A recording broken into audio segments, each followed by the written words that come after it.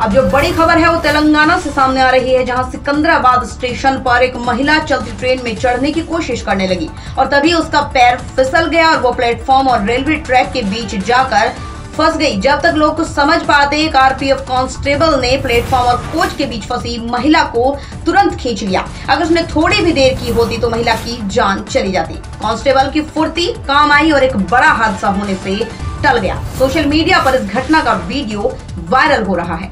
तो फिलहाल की कुछ खास खबरों में बस इतना ही। बाकी की छोटी बड़ी खबरों से जुड़े रहने के लिए देखते रहिए दैनिक दिल्ली न्यूज। नमस्कार।